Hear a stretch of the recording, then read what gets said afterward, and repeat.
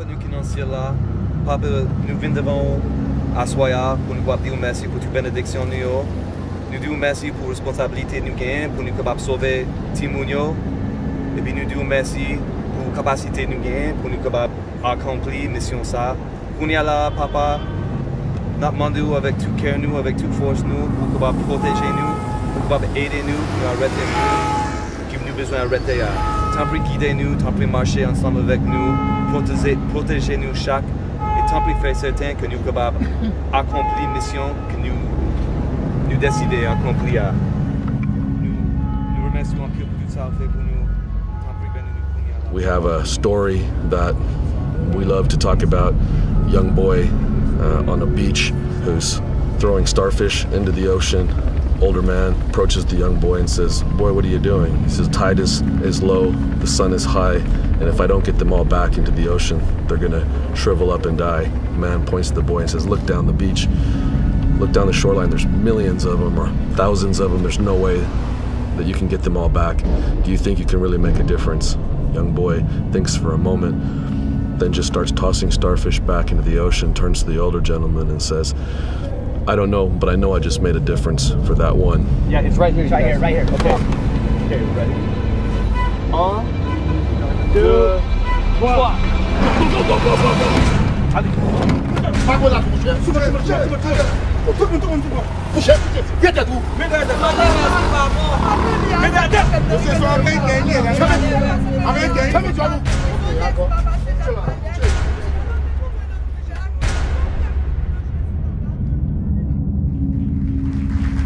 Very much, ladies and gentlemen. Thank you. Thank you. Good morning. It's great to see this many of you out. Thank you, each and every one of you who came out today to support Utah's efforts in the fight against this horrible, evil institution that we call human trafficking. With over 40 million modern-day slaves worldwide, thousands of them throughout the United States. And many of you have known about this issue and have been fighting against it and working here for years, some even decades. This is an institution that's been around since the beginning of time. But it's really only now that the mainstream, that the public is starting to gain awareness. And so a little over 4 years ago, a dear friend of mine who was a superstar in the law enforcement community, who was a specialized agent with a very special set of skills, left his law enforcement career, everything that he knew, his pension, his security, to start a nonprofit called Operation Underground Railroad. They've done jumps everywhere throughout the world, rescued kids, and then helped them get to a safe place with their aftercare programs. Tim Ballard, are you here? Can you come on up so we can recognize you in Operation Underground Railroad?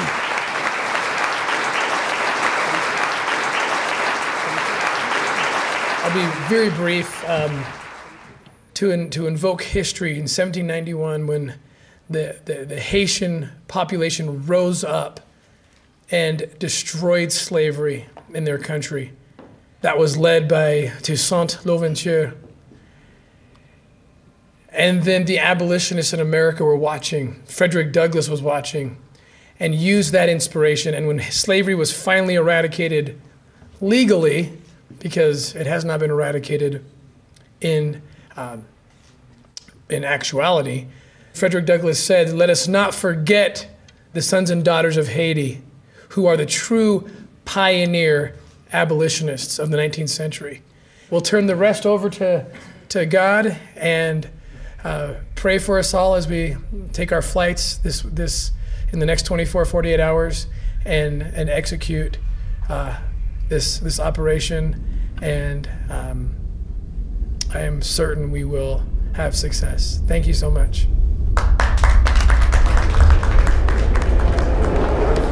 Full traffickers. I'm just waiting for your word. Well, I think we should do 2 arrest teams. And pick them up as simultaneously as possible. Yes, sir. We're absolutely going to need your assistance in this. Well, ladies and gentlemen, welcome. We're here to discuss preparations for what we are so excited for. It's a day that we've waited a long time for. And we want to thank my colleague, Attorney General Oknam, who's here with his team, and then our friends at the DCPG, the Judicial Police for Haiti. Our philosophy is it doesn't matter what country the kids belong to or were born in, they're all our kids, and we want to protect all of them. But sometimes people in our own country ask us, why are you going to Haiti? Why does OUR, or why would the Attorney General spend time in another country? We need you here. And our response is, on global crimes like human trafficking, we can't pretend that it just happens in the United States. So we work on it here domestically so that we can protect our friends and allies and also protect ourselves so it never comes into the United States borders. The US creates the demand. The highest producer and consumer of child pornography is right here in the United States. So we know that it's our countrymen that are causing this. And because we look like those evil countrymen of ours, we can get access quickly to the dark, to the evil. And so the police asked, do you have operators who can go undercover into the belly of the beast, into the darkest places and find these kids? And I said, yes, we do.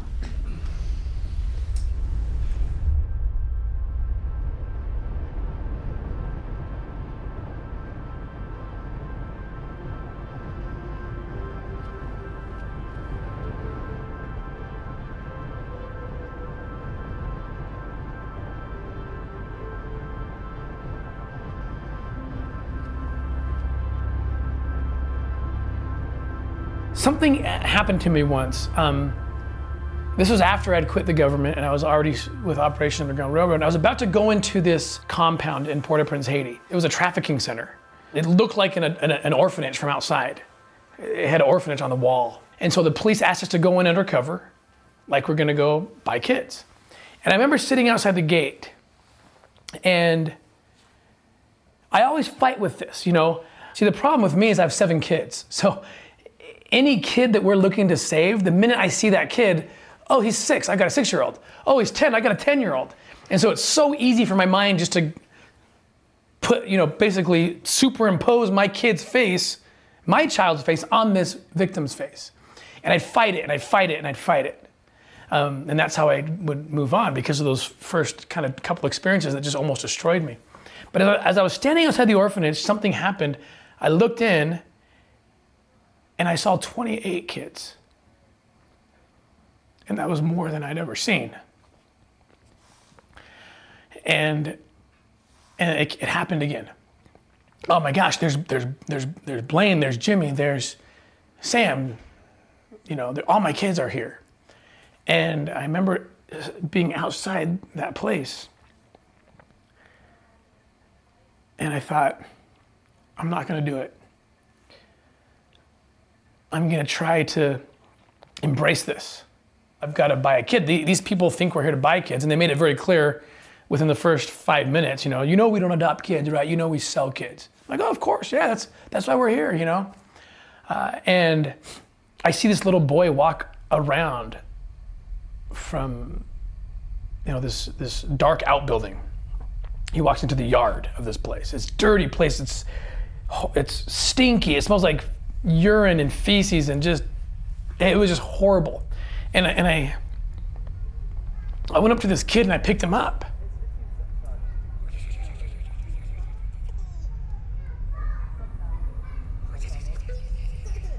And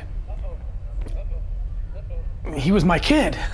You know, I saw my kid and he became my kid.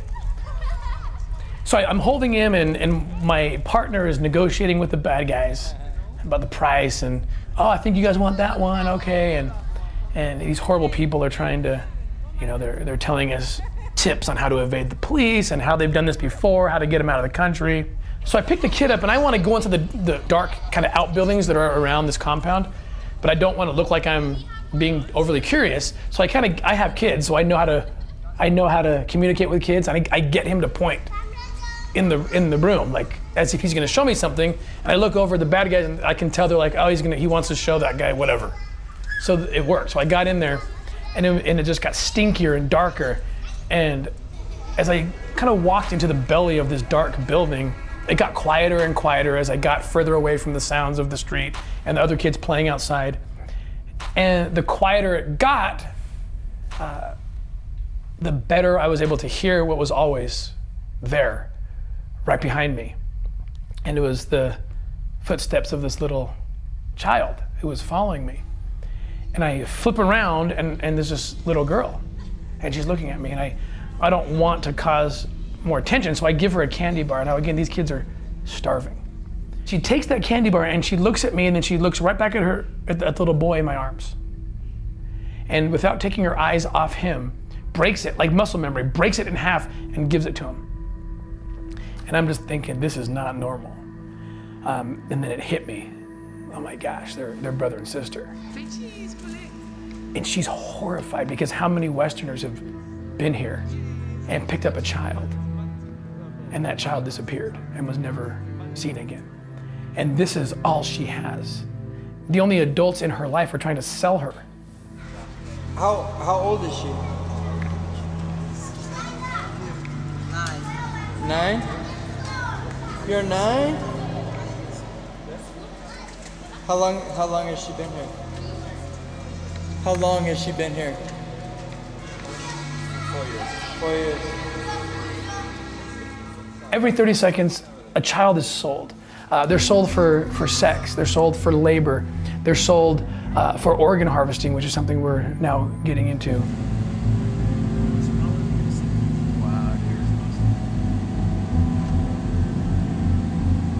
There's 6 million children that are forced into one of those 3 categories right now.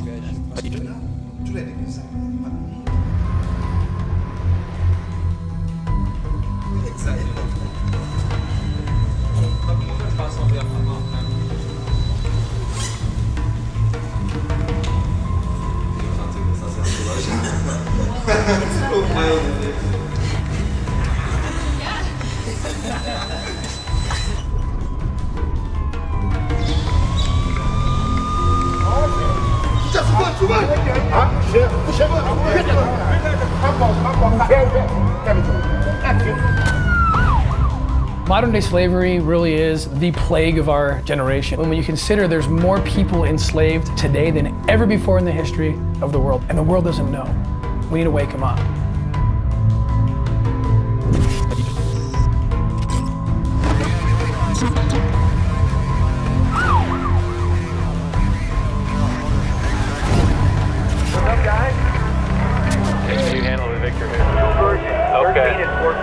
Wow. These girls are going to get naked right away.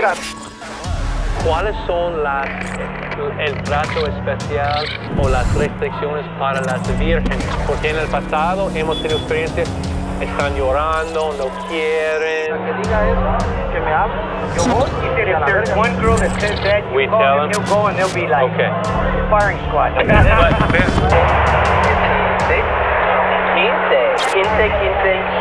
Me gusta.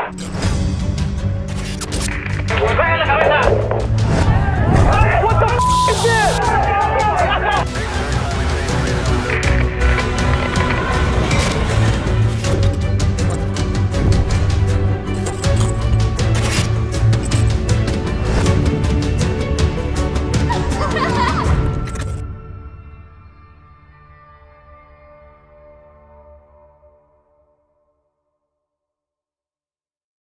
It's a subject that nobody wants to think about or talk about. That's the part of the problem, right? It's so ugly, it's the worst part of humanity, and yet you've got to do something about it. It's kind of a catch-22. Nobody wants to talk about it, nobody wants to happen, nobody wants to talk about it, nobody wants to do anything about it. Everybody, it drives me crazy how much everybody is arguing on they would be the biggest abolitionist going back in time. Well, would you? Because you're not doing it now. And it's not that you wouldn't, you just won't look at it. Because I imagine a lot of people like, oh yeah, that's good, man, that's awesome work they're doing. But they really, sit down, man, like sit down, sit still for 10 minutes, you know, and really look at it. If you did that.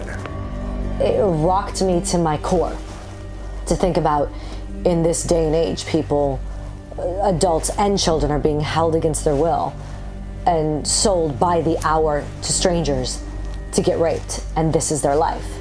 People ask me, like, who are these dirtbags? Who are these people? And I have to tell them, it's anybody. Anyone you can imagine, anyone you see on the streets. It's professionals, it's doctors, lawyers. Judgment Day for former MSU doctor Larry Nassar for sexually abusing gymnasts under his care. You are a doctor. You took an oath to do no harm, and you have harmed over 256 women, and that is beyond comprehension. The judge also said Nassar was able to get away with his criminal sexual conduct for 25 years. Here's the thing that's mind-boggling, right, is that it's estimated that there's over 2 million children. I'm not even talking about the adults. 2 million children currently forced to be sex slaves, raped for money. 2 million. What kind of demand, and this is a scary question, what kind of demand justifies that number, 2 million kids? That's a lot of sick, twisted pedophiles. Jared Fogle arrived here at the federal courthouse this morning. He had nothing to say. He is pleading guilty to conspiracy for receiving and distributing child pornography and also traveling out of state to engage in commercial sex acts with minors. These guys want 10-year-olds, 11-year-olds. That's who they want. The answer to this question is not popular. People don't want me to say it. They don't want to talk about it.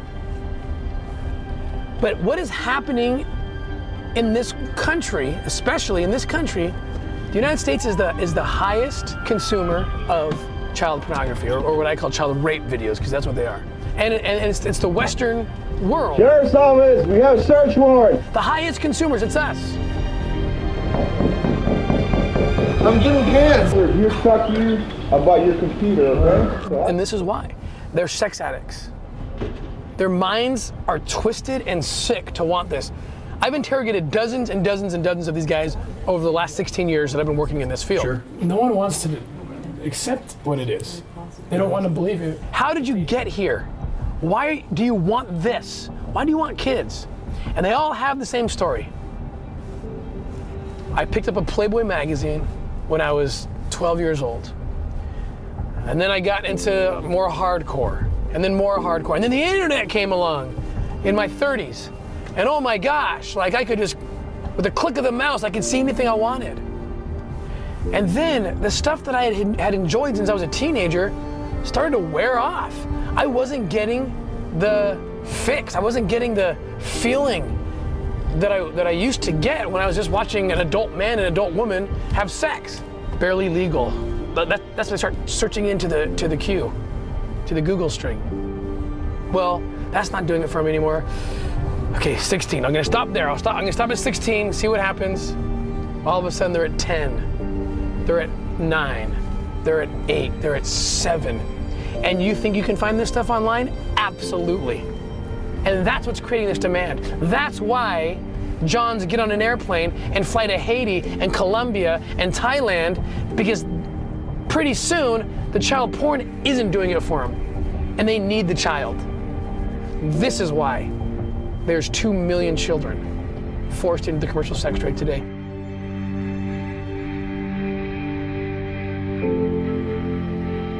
People weren't talking about human trafficking like they are now. And really it's because of the work and efforts by organizations like Operation Underground Railroad. He will never talk about himself, but Tim is a well-respected author, lecturer, professor, and he could have a quiet life doing that, kind of like Indiana Jones. But he has another side to him, and that's his law enforcement career. He was a respected law enforcement agent for many years.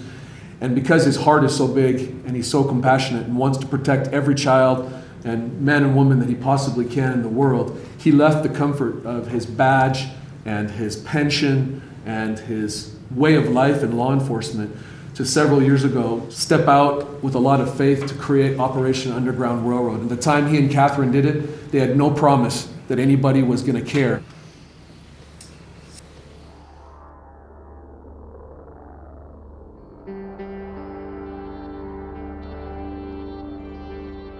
You don't just jump on a plane and traipse into a country and say, here I am, where can I go save somebody?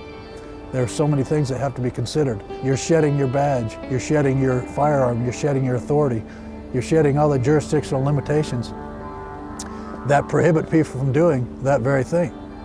But Tim had the courage to do that. I think there's something to say about Tim's persistence, I guess is the word I would use for him. He wants to be a consistent influence in your life, and he's dedicated, and I noticed the same thing as he got into government work, that he wanted to get in and make a difference and shake things up, and you could tell he wanted to get in there and make something happen.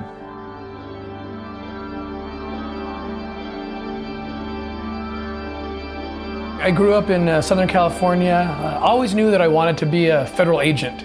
I just wanted to do that. I don't know why, it was just like inherent. My family wasn't excited about it. My parents thought it was crazy. No one in our family had been military or even generations back or law enforcement. But it was just something that I just wanted to do. So I pursued it. Everything I studied political science, I studied international relations. My first job after graduate school was the CIA, and I worked in the operations center.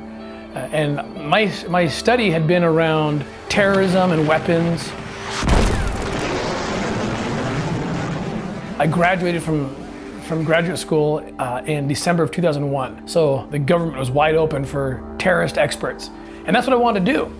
And as I was learning about what happened at 9/11, I learned that one of the terrorists had come from Mexicali, Mexico, and came through the port of entry into California and there back east, and then helped launch these attacks.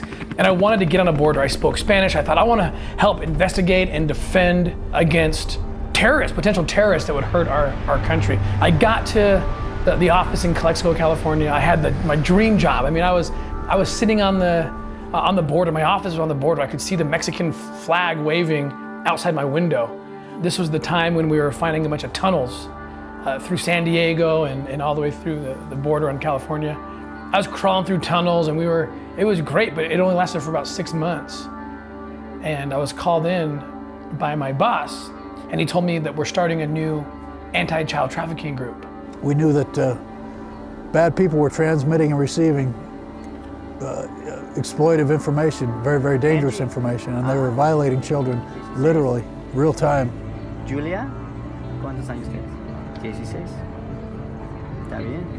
And exchanging those imageries and videos on cameras with their cohorts around the world, realized how absolutely pervasive the problem of child exploitation was.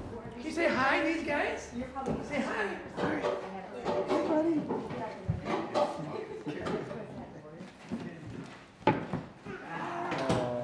Sweet. A supervisor contacted him and said, hey, we're thinking about starting a child crimes group and we want you to do it. He came home and told me about it, and we were both like, there's no way that we will ever do that. We had 2 little kids at the time. It just sounds so horrific. We didn't think that was something we wanted to bring into our home. My husband has just this light. He's able to see good in the world, you know, and he has a lot of optimism, a lot of strength. I didn't want to see that taken away. We were raising a young family. I didn't want to see that gone. And so we took it very seriously. My wife and I had vowed that the one thing I wouldn't do was child crimes. So we said no, and I remember going home that night to my wife and saying, you won't believe what they just asked me to do. And she said, well, you're not doing it. I said, I'm not doing it, absolutely not. And she said, we have kids, you can't do it. And I remember a sleepless night that night, and then getting up the next morning and kind of looking myself in the mirror, practicing my rejection talk. And as I was preparing my speech, my wife came up to me, emotional, tears in her eyes. And she said, we're making a huge mistake. She said, for the very reason I thought we couldn't do this or shouldn't do this is the reason we need to do this, because we have kids. Because we know what childhood is supposed to be. And if it's true that there's millions of kids that are forced into that hell, how do we say no? Because we're afraid of our own pain, which is nothing relative to that pain. But I told him that I had automatic veto power, that if I ever saw anything in him, that just the dimming of the lights or anything, that I got to automatically pull the plug, no questions asked, and he would leave that group. And so I reluctantly went changed my speech, and it was just one word, yes, and we got into it. And then something happened that was completely transformative for me. We were doing these child pornography investigations, and one of the kids from the video surfaced, and happened to surface right on the border where I was working. Not long ago, a horrific video of a 5-year-old boy being sexually abused in the worst way was discovered by U.S. authorities. The boy and his 12-year-old sister, they had been kidnapped and they had been trafficked back and forth between the U.S. and Mexico. Both were sex slaves to a monster of a man. Well, something happened. Divine providence stepped in, and it took place at the U.S.-Mexico border. The boy was seen by a U.S. official who knew who he was, identified the boy in the video. It was the first time that I was actually seeing one of the kids from the videos. It was an American man who lived in the LA area. He had a big warehouse, and inside his warehouse was a house, like a residential home. And inside that home, there were cameras, hidden cameras everywhere, porn everywhere, toys everywhere. And he'd bring these kids in to desensitize them, and he'd make child rape videos.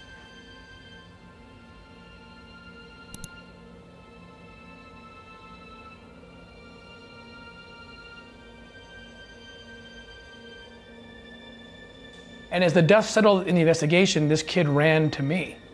And I remember he jumped into my arms and just held me. And he was shaking. And he just said to me, with tears in his eyes, holding me and shaking, he said, "I don't belong here." I came home and I walked through the door and I saw my kids running around playing. And I couldn't handle the dichotomy. My brain couldn't handle it. And I shut down. I mean, this is embarrassing, but this is what happened. I remember my knees gave out as I sat there. The room was spinning and I collapsed. Like I fell down on the floor, and my wife thought I was having a heart attack or something, you know, and she ran over to me and just wrapped her arms around me and just held me.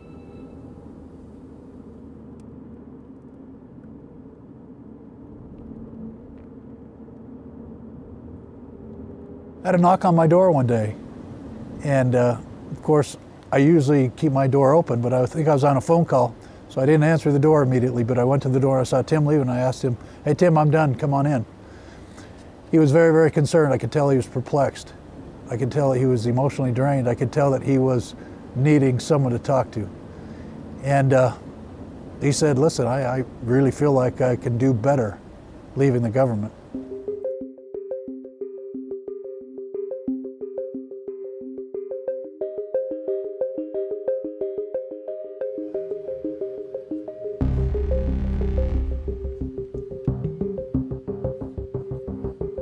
Well, if you lost one of your children to one of these evil people, and you'd do anything to get even and get your child back, which some of our folks are trying to do.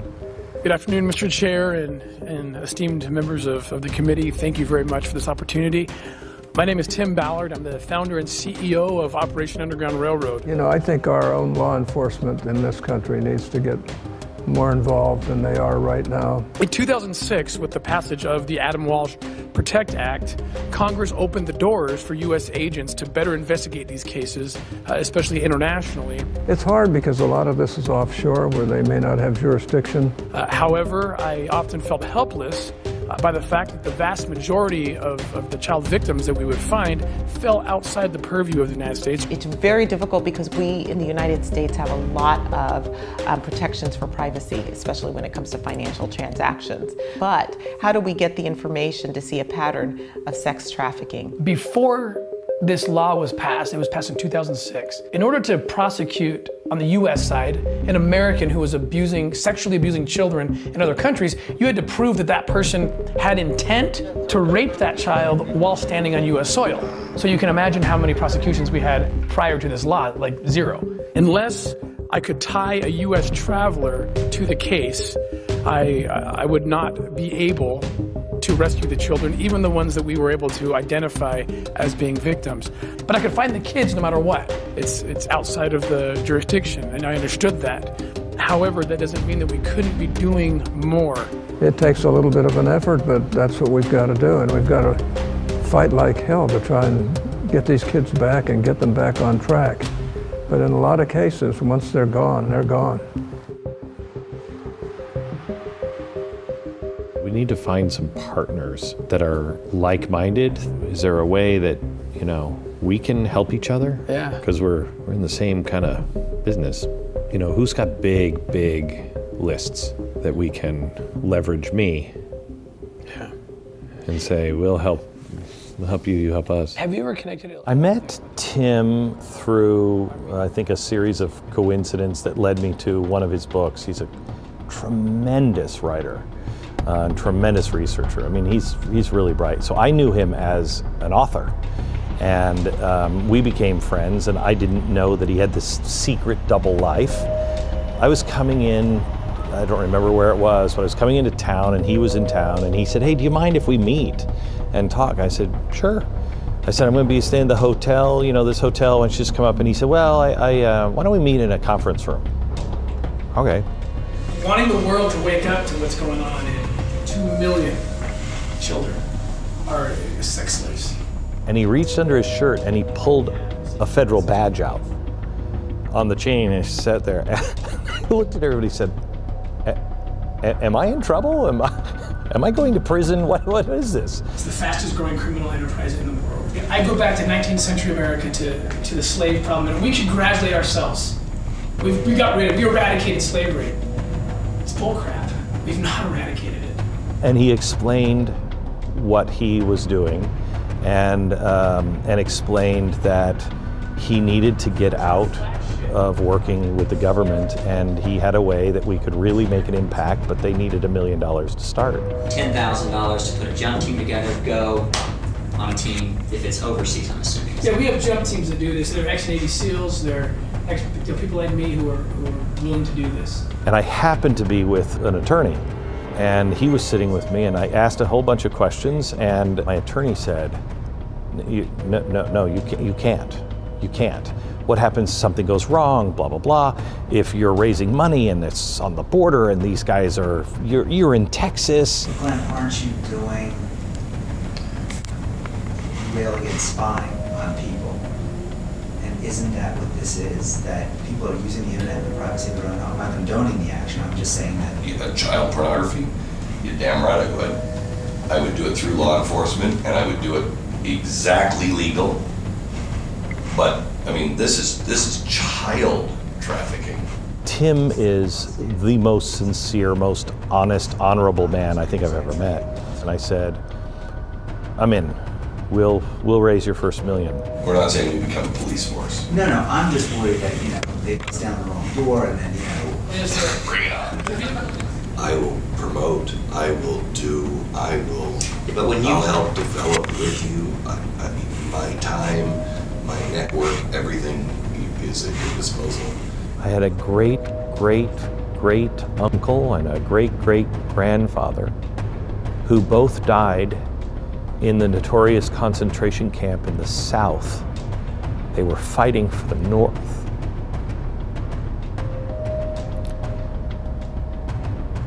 I didn't know that. Nobody in my family knew that. They were fighting to free the slaves. They did it. Why can't I?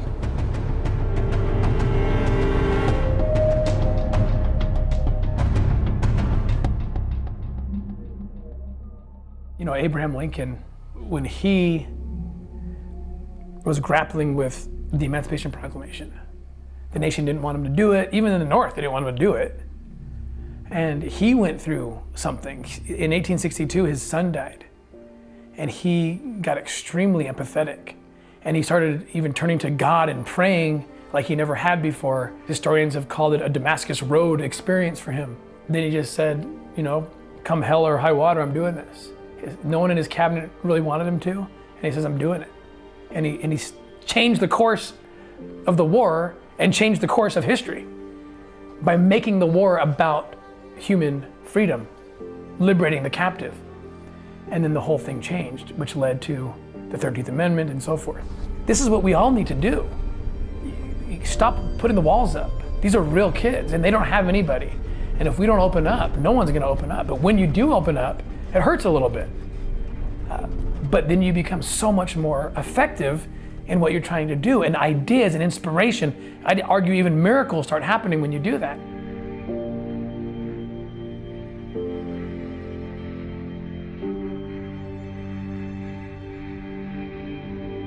Operation Underground Railroad is a fairly new organization, just over 2 years old, but it's captured a lot of media attention with its missions to rescue child slaves throughout the world. India, Haiti, Mexico. They go into the darkest corners of the world and work with law enforcement to rescue children from slavery. Since its inception, a little over 2 years ago, they've helped authorities arrest 157 people in 12 different countries. Most of that work... I never dreamed that I would work in Haiti. I didn't know anything really about Haiti until I learned about a little boy who was born in Utah, U.S. citizen, and was kidnapped in Haiti from his church, where his father was the pastor. And that little boy was taken and he was kidnapped. I read about it in the local newspaper and I just had to do something about it. I thought that I could make it into a US case and I couldn't because it wasn't. It was a Haitian case. The man, the father of this boy who I met, who changed my world, is Gesno Marty. And Gesno is sitting right here. Gesno, just stand up. This is Gesno Marty. And I have so much to say about Gesno. We went to Haiti to look for his son, but the only way for us to go to Haiti would be we had to leave our jobs. I had to leave my job because I didn't have enough leave from work. I loved my job. I love working for Homeland Security. I mean, these are the best people on the planet doing the best work. And all the colleagues I had floated this idea to before, in the weeks leading up, said, "You're crazy, don't do this, you're crazy." And John Lyons looked at me and he started off with, "You're crazy." And I'm like, here I go again, you know. But he said something, he said, "You're crazy if you don't try this." I was encouraging overtly, but in my heart of hearts, I thought, that's gonna be a tough go. That's gonna be a tough go to leave the security of the US government and go save children around the world.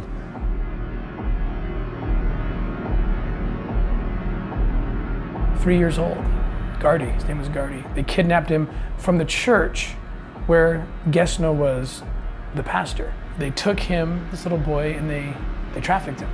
And this happens all the time in Haiti. I remember reading the story and there was a picture of Gesno.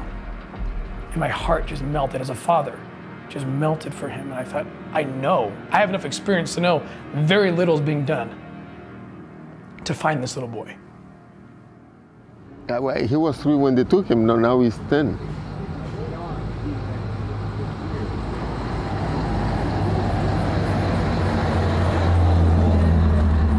When that first happened, I couldn't sleep at night. I couldn't even get into my house and sleep because as a father, my job is, getting my son back. I spent months before I could even get into a house and sleep inside.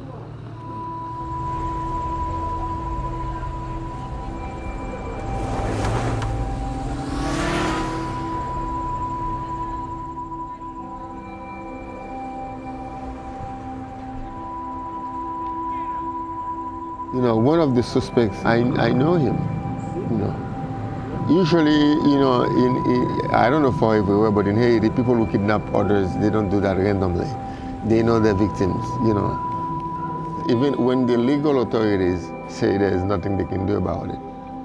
One of the time I talked to them, they asked me to bring them a solid lead, and they will come and destroy whatever to get him back to me. But I have to get the lead. This one, and I have no means for doing that. So, sometimes when people are in holidays, and I took my vehicle and going into the mountain, trying to, in a public open market, trying to see if my boy might come there, in a very long trip.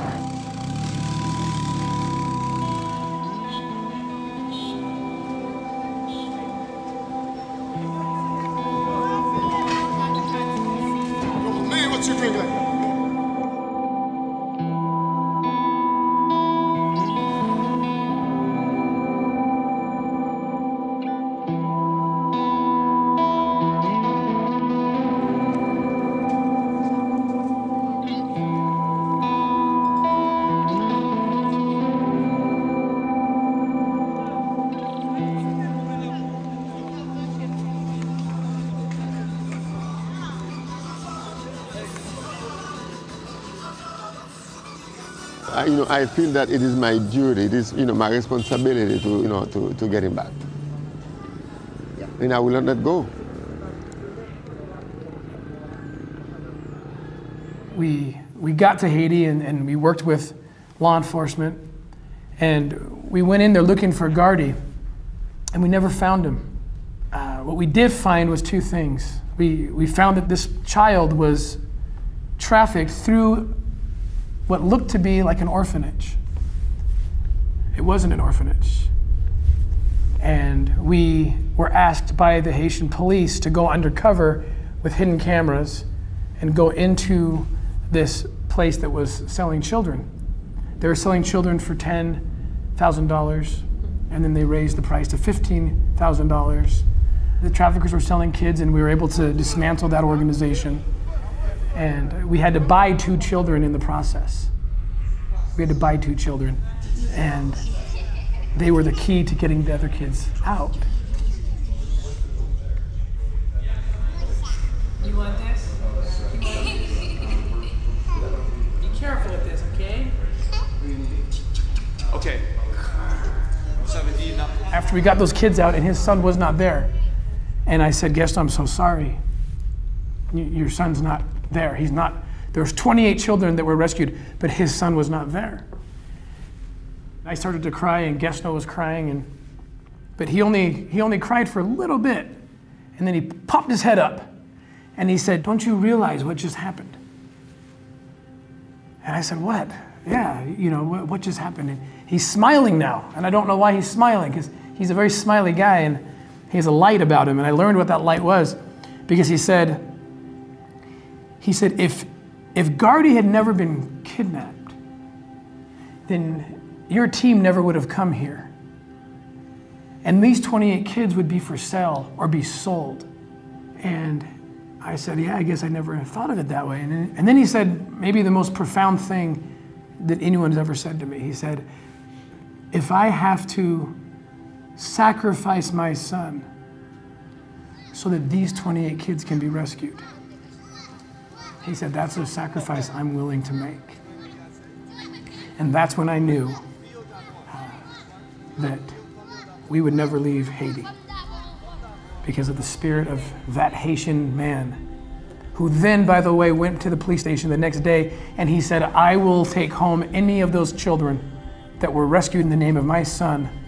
I will take them home. And he took 8 of those children home that day. And he is their father today in Haiti. And so you see, we could never leave Haiti after that. We decided we had to do more operations. We had to dig deeper, look for Gardy, dig deeper. The more we go looking for Gardy, a funny thing happens. Every time we look for him, we find other kids. I mean, Gardy is the kid whose story created Operation Underground Railroad.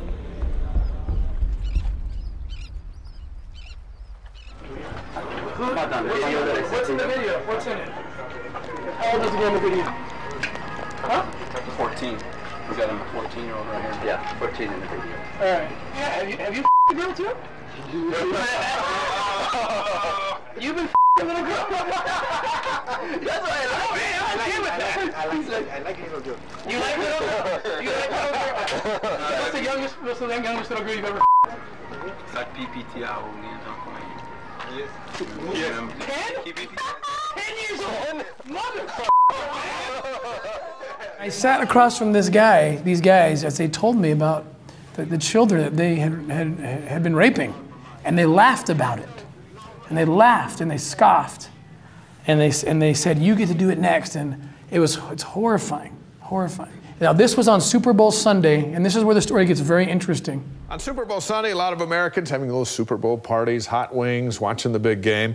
But a local nonprofit organization that fights human trafficking spent their Super Bowl weekend in Haiti. I'm about to take the 11-year-old. I'm going to take your youngest. Timothy Ballard and his team at Operation Underground Railroad worked undercover pretending to purchase young girls for sex. Ballard says the men sold him 20 minors as young as 11 years old. It was Super Bowl Sunday, February 5th, 2017.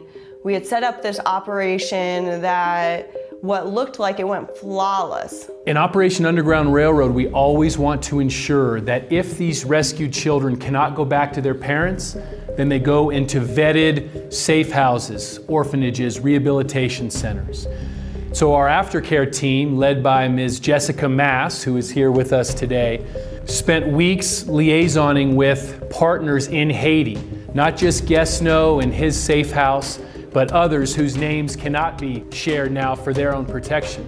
We'll go into a country and the first question we ask if the police or that government wants to work with us, the first question we ask is, what kind of aftercare capabilities are you aware of? These kids, so many of them, there's no home to go home to.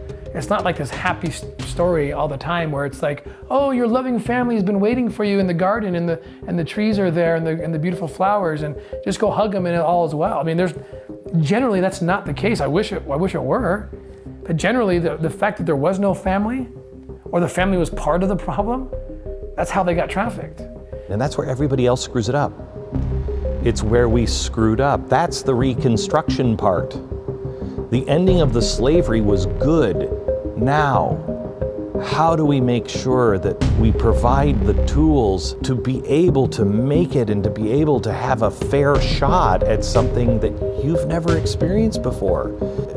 I can't even imagine the scarring that they have. And to be able to see them turn their lives around, remarkable. We laid out the whole operation. You saw from the video the beautiful Calico Beach Club.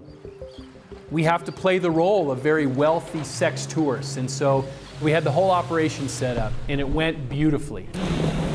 When police arrived, they arrested 9 men from 3 separate human trafficking rings and liberated 29 victims. Our Haitian partners did an amazing job. We made the arrest. We got the girls immediately to the area where we were assured that they would get the support they need. We were so excited. We were excited that these girls were finally going to have hope and healing. It was just a couple days after that I received the phone call. We unfortunately got some very frustrating news a few days after the operation. The traffickers were being released and that all the girls were released.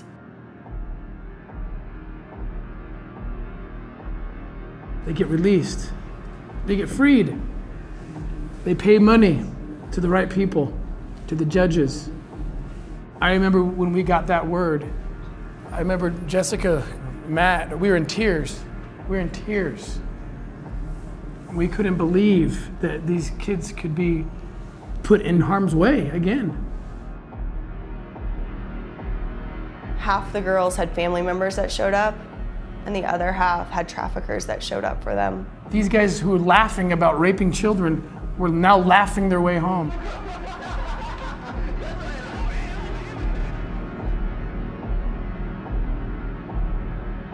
We didn't know what to do.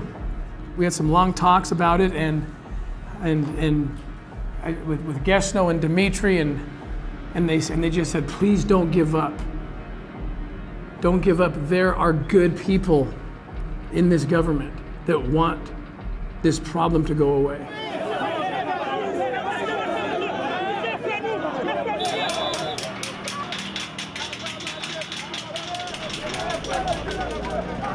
And what happened was what we hoped would happen. The good people who didn't know what happened to us, they came to us. The good people came to us and they said, we didn't know this truth. We didn't know what had happened, but we will not stand for it.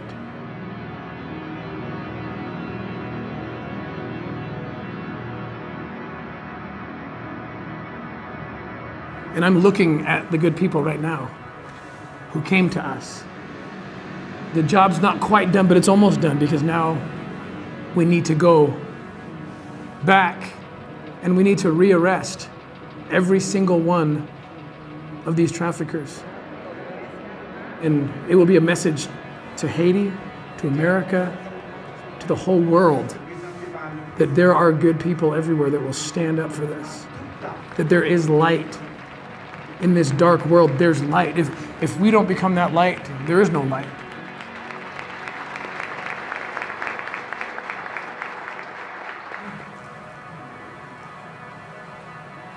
Moi, je suivre la parole de mon collègue. I was listening to your word.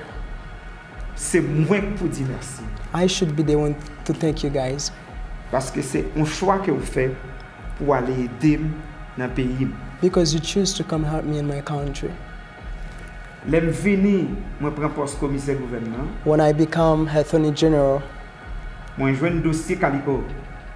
Dossier Calico Beach, trafic d'êtres humains. I saw that case in my office. I saw that case about the trafficking in Calico Beach. Donc, moi te dis, m'a fait avec méthodologie. 1, m'a révoqué juge qui est impliqué là-dedans. 2, m'a planifié une opération pour m'arrêter les gens qui étaient là-dedans encore. First, what I said, I'm going to fire all the judges. Second, I'm going to go and get the other people.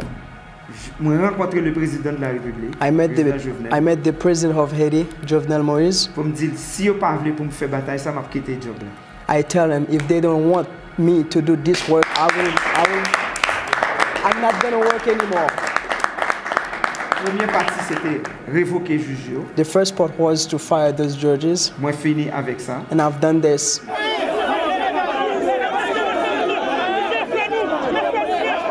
Mais en même temps, il envoie des menaces. But at the same time, they try to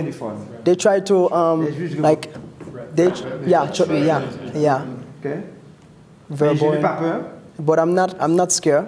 Parce que moi, je voulais continuer cause là. Because I want to keep going this cause. Donc, au lieu pour dire merci, m'a plaidé avec vous et puis n'a continué lutter comme ça. Instead of telling me thank you, I will be working together with you to keep working. Nous allons continuer bataille là. And we are going to fight.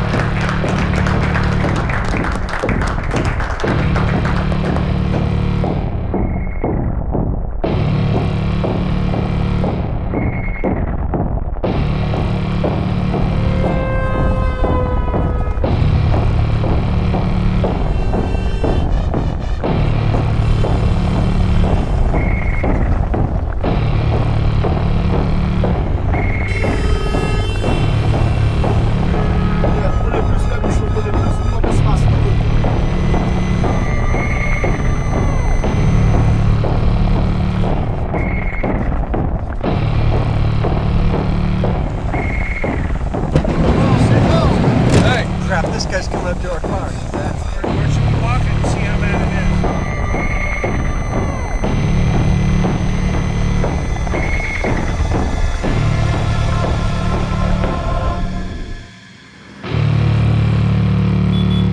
We finally have our eyes on what's going on.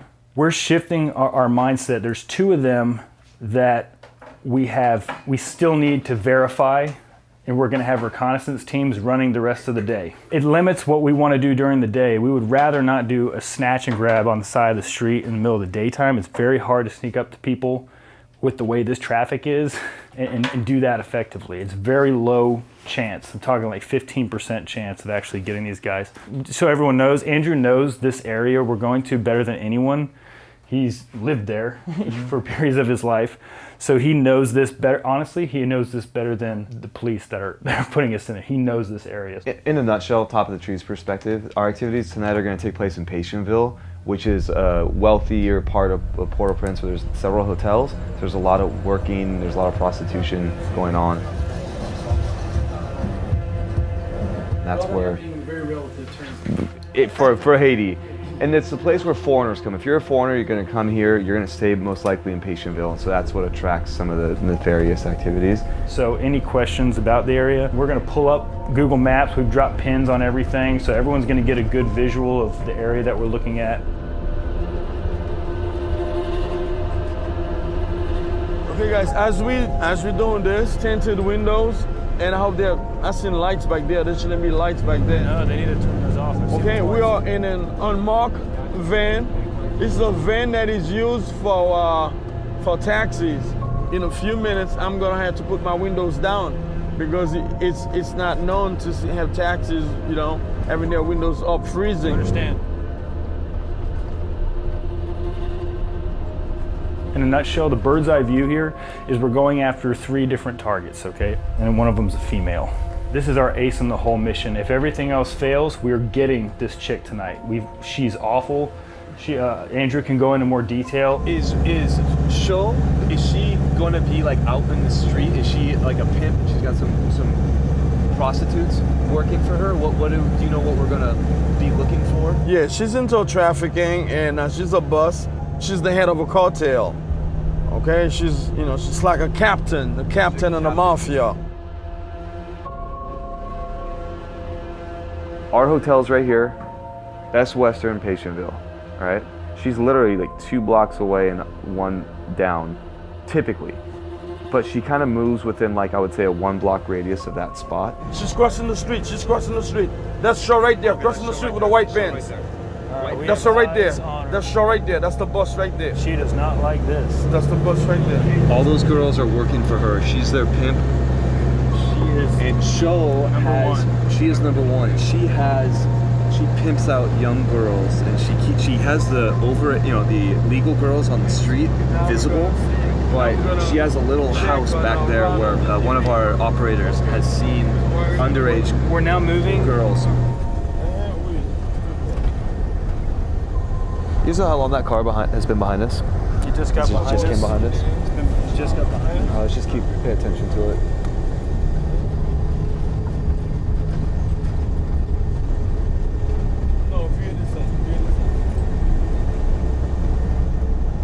Dimitri, it's possible we have a tail. It's possible we have a tail behind us. Oh, okay. Hey, never mind. We're turning off. No, We're good. If there's any like holes in the logic right now, anything glaring that anyone's thinking about, this is like the time to beat it to death, because this is all coming together like very quick, and they're guarantee there's more things. You know what I want to do is start with a prayer. What about your special prayer? You want me to pray that prayer? I do, yeah. All right, we'll just like bow our heads and I'll sing it real quick. Okay. Yivorecha Yehovah vayishmorecha, Ya'er Yehovah panav ilecha v'yunecha, Yisa Yehovah panav ilecha vayisim lecha Shalom.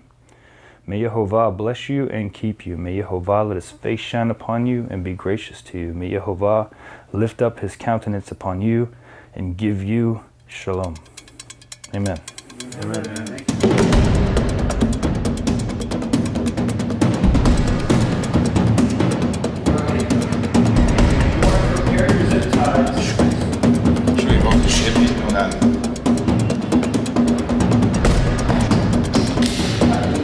I will teach you.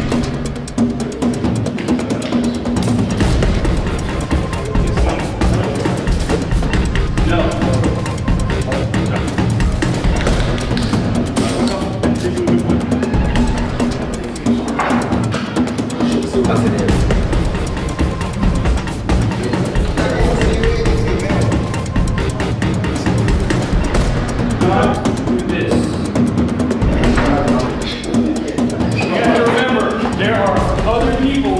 In these houses.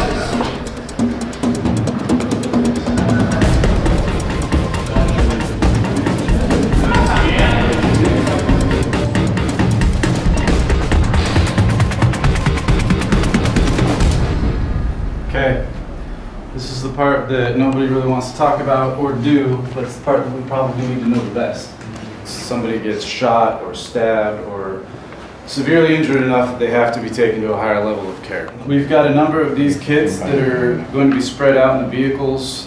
These are what we call blowout kits. So is anybody in here familiar with medicine besides the fire mentioned? Emergency? Okay, so then none of this stuff is going to matter to you. However, at that time that somebody gets hurt and if somebody yells medic, everything else needs to stop. Nothing else matters because we could lose a person at that point, right? So the Haitians are going to do whatever they're going to do, but this group in here, we're going to keep that person alive. So our target's name is Sho, and she's a pimp who's going to be on a street corner about 2 or 3 blocks from here. We intend to take Sho and try and get, if we can, use her to get information. We've got 8 other targets that are out there that were stupidly released. We know that she paid $80,000 to get to someone to get out of jail. We really want to understand where she got $80,000 from. We believe a criminal organization supports her. We've been to her house. She's not living large at all. So she's backed by someone. So we want to find out who paid you the $80,000 and who within the government did you give that $80,000 to. In addition, we want to just scare the living daylights out of her and use the momentum and kind of fear. Just listen, the next 5 minutes of your life are going to determine the next 50 years of your life. This is our plan. Once the Haitians come, we'll bring their country, of course. So right. We do what they want. Perimeter 1 and perimeter 2, as long as we got eyes looking out board with guns while we're in the middle, that's the only goal here. We're making these things like really simple. Look, we don't all rush to the middle of the action, you know, and that's what rookies do, right? That's what, you know, idiots do. They have a job, and even if they don't like their job, like even if it's not the cool job, this is their damn job. I think it goes without saying, like we don't want them to know where we're staying tonight at all. And if we need to take different routes or just be really familiar with who's behind you and who could be following you, even if it's a little motorcycle, those guys are the worst. Motorcycle guys are bad, and they're going to be informants. So we want to sleep safely, and those driving to the airport tomorrow, we don't want any issues. Hey guys. Hey Jim. Hey. The guys downstairs, there's 10 guys, okay, 17 guys altogether from my side. Perfect. The recon one, we're like 3 minutes to deploy. Oh, he's driving down there. He's waiting.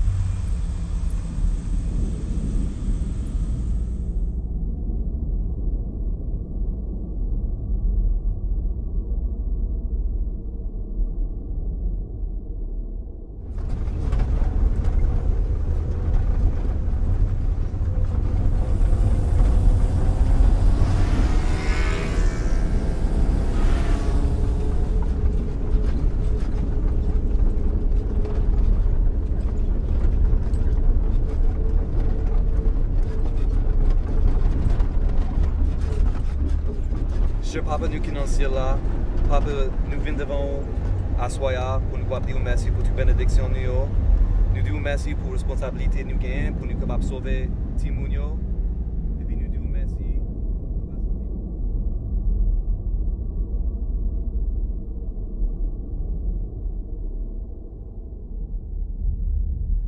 All right, you guys, up there where the lights are, côté libre, where the lights are is about where she's at. It's this car pulled over, okay? So your machine says in Munsayo. Are we close, man? Yeah, it's right here. It's right here. Okay. Okay, ready? 1, 2, 3. Go! Allez.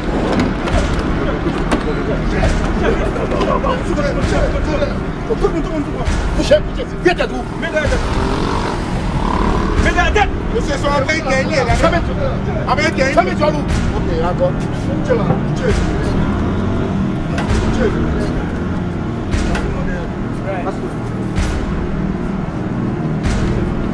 Zéro. Ok.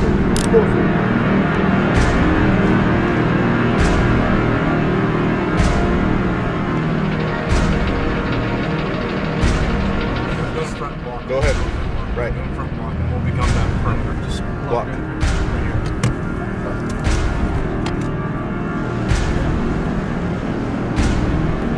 American.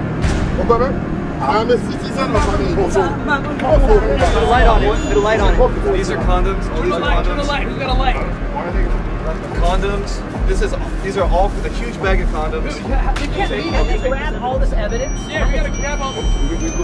Okay, There's minors on scene and he's got condoms. He's got sex toys, you got condoms in there. Wait, capullo. Put a light on it.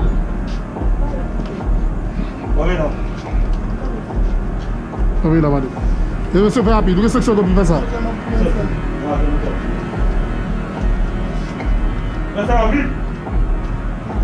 Dis l'autre monde encore.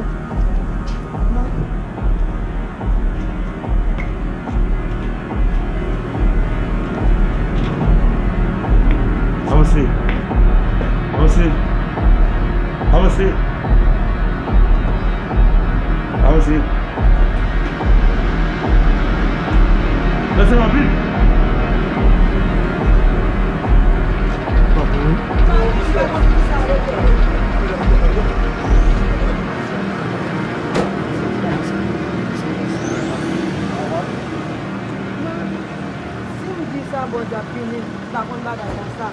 Jean ouais m'chita là c'est comme ça m'chita et yo met pas contre Paul ça m'a pas faire mentir pas contre Paul ça donc là m'a faire mentir m'a faire mentir sur quel mot m'a faire mentir sur quel mot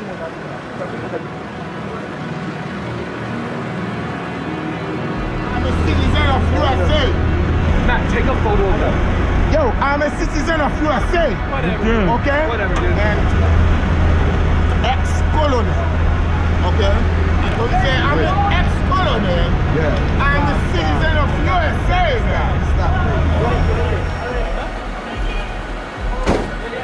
Everyone, same vehicles. Same vehicles. Okay. Remember same vehicle? How many guys got wrapped up right there? Dude, there was the American. Yeah. Tim, is that a big deal? Did we got an American maybe? Is that alright? He's saying he's an American, yeah. I thought he was saying, trying to get I don't think he was. No, he was saying I'm an American. So we got more than we bargained for on that one, for sure. Hey, where are we? Are we at the precinct?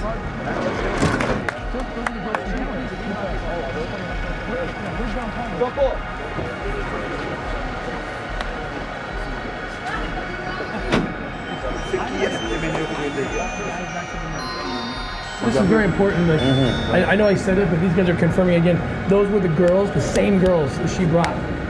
Same girls. And we think that they live with her. She keeps them captive in her own home. Non, tout le monde là, tout le monde a prêté dans la prison. Tout le monde majeur pour moi. Et tout le monde a venu expliquer ce qui s'est passé. Ça nous a fait l'autre droit. D'accord? Tout le monde a venu expliquer. I'm a citizen of USA. Yes, I understand you. So can I talk to somebody to explain what's going on? I'm a citizen of the United States. The lady, that's the one she get arrested already. Oh yes, that's right. Calico Bay. Yeah. Calico Bay. Yeah. And the girls, same girls she brought to Calico. They're minors. Okay. Tell them. They're 13, 12, 13, 14 years old. You caught her red-handed. Okay. I think you told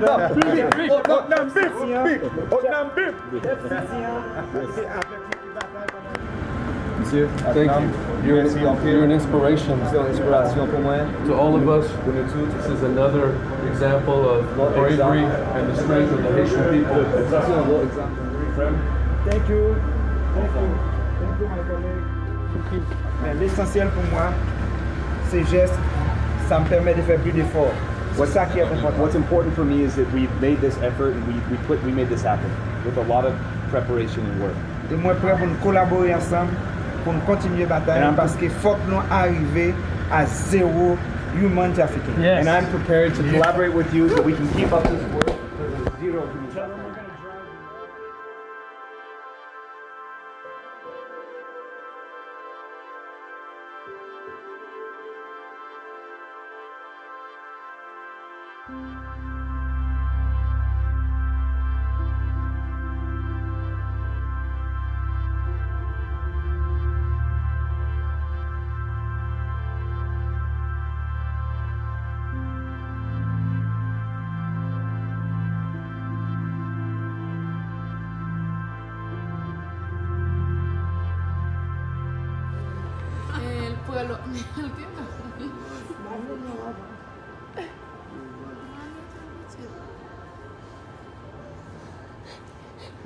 Rub his stomach.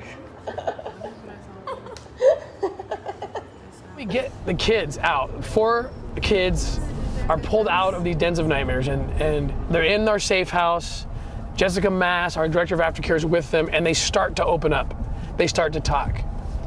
And the one little girl, the youngest of them, starts to cry, starts to tear up. And she said, "This is the first time that I've ever felt hope that I can remember." And she proceeded to tell us this story about how when she was about 6 or 7 years old, she was kidnapped in the wake of the earthquake.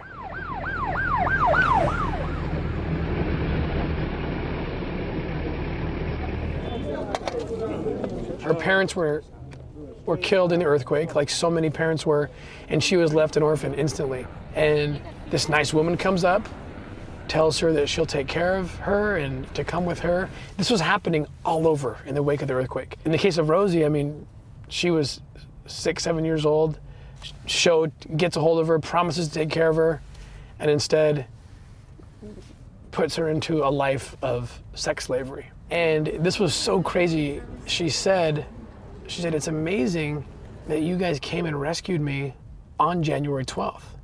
She said, "It was January 12th, 8 years ago, when the earthquake struck." Hey! Hey, buddy. Hey, how are you? This little girl was in the most obscure country in the world.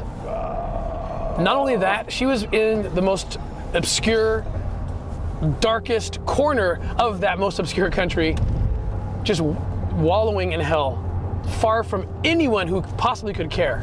You're so big.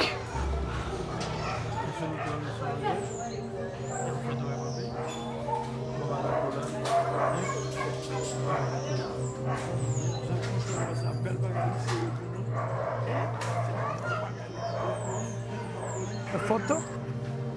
Where? It took her 24 hours after the rescue to even talk, because she said she couldn't believe that anyone would come for her. Santa Claus? Who's that? Santa Claus. Santa Claus? He came? It's what we are trying to do. Santa Claus came here? We intentionally go to the darkest corners of the earth where there is no hope and find these kids. And what that does, apart from liberating children, what that does is it provides hope for everybody now. You got so big. I mean, where there was no hope, there's hope everywhere. If we can continue to grow our operations and continue to get the support we need, there is hope everywhere for the first time. Okay, scoot over. We gotta have a talk. We gotta have a talk right here. Okay, what's your name? Hey. You gotta talk to mommy. Hey, what's your name? What's your name? Wait, no, not yet. What's your name? My name is Colleen. Jean-Baptiste Cadet. Colleen Jean-Baptiste Cadet Baya. Yeah. What's your name, buddy? Jean-Baptiste Baya.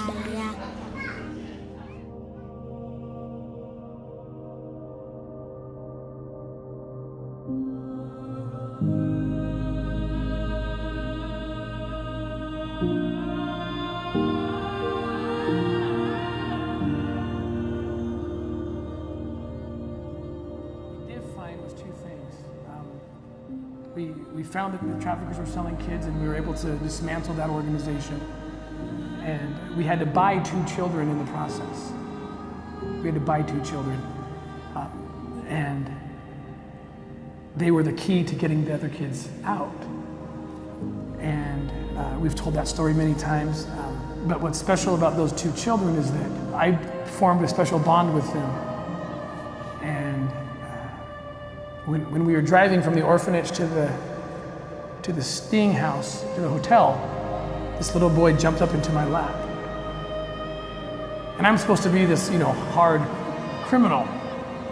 After the rescue was done, my wife and I couldn't stop thinking about them. Him and his sister. They were the two kids. And so we started to work towards adopting them. That was almost 4 years ago. And I just got the email today. The decree came out of Parquet, and their names are now Ballard. They're my children. If I lived in Haiti, if I lived in Haiti, I could take them home right now. So all we have to wait for now is passports and visas and that, and then they come home to Utah. Where's Cole and Colleen gonna sleep? We have one extra bedroom, right? Yeah, but where's Daniel gonna sleep? He's gonna sleep with the he's gonna bunk with the boys. With Luke. There are days that I'm like, Tim and I are like, what? Why do we have all these kids? but it just, like you look at this little guy and he is so loved. And just by virtue of the fact that he was born in a family, and that automatically gives him access to this love that we don't even have to think about. It's just there. And there are so many children around the world that don't have that, and that could. There just shouldn't be this much excess with that many children in need.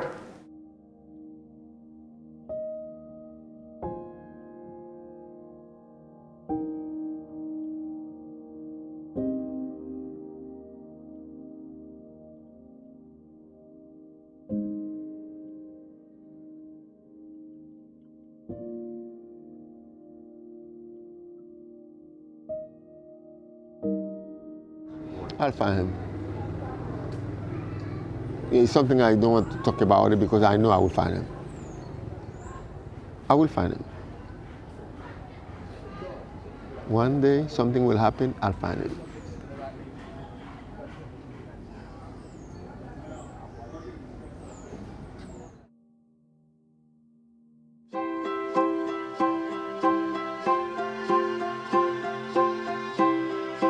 One thing on my bucket list, what I want to do is I want to help stop human trafficking. Oh, that's beautiful.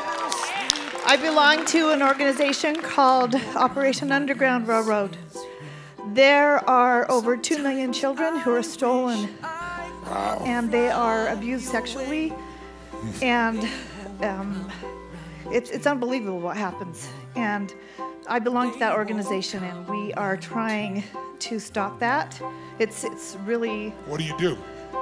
A man called Tim Ballard, and he used to work for the FBI, but he's now gone on his own. So he partners with governments from other countries, and they go in and pretend to be traffickers. So they get people to bring kids in, and they pretend to buy those kids.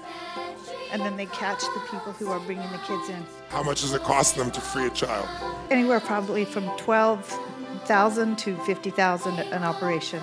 I'll give you $100,000 if you'll get me 10 children out of slavery.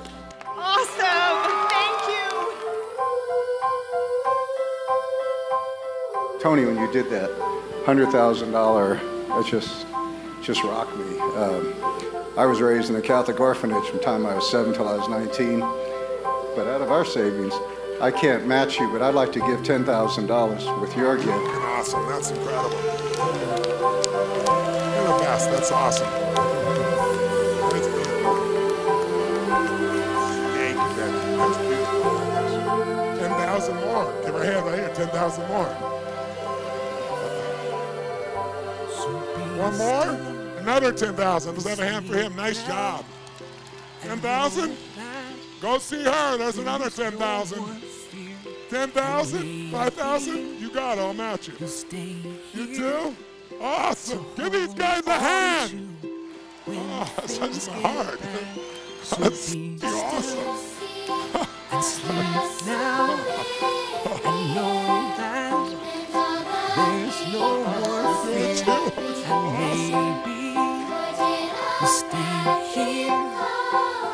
How many are touched and inspired by what these people have done and what you've done? Once you do something like this, you'll never go back. It'll be part of your life forever.